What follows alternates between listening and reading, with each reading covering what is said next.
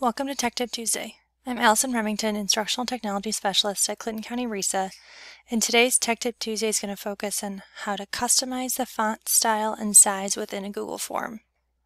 When you go to your Google form, you'll notice that now in the text, you have the option to customize the style. So for example, I can make this heading bolded or italicized, underlined. I can even link a URL here. If I type in the description, I have those options as well, and I can also add bullet points. Same thing goes for the questions. You can also customize the bolding, italicizing, underlining, and inserting links.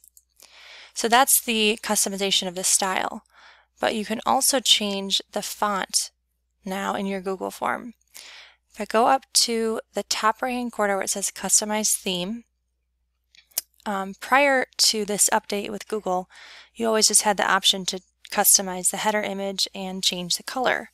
But now you have text style options.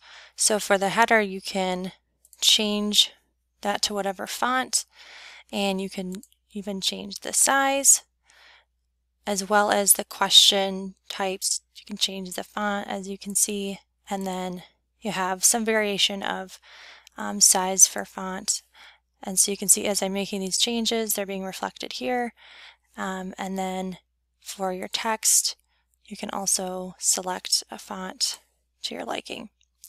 So you can customize all of the areas of text within a form now. Just simply go to that icon, Customize Theme, and select your fonts and sizes accordingly.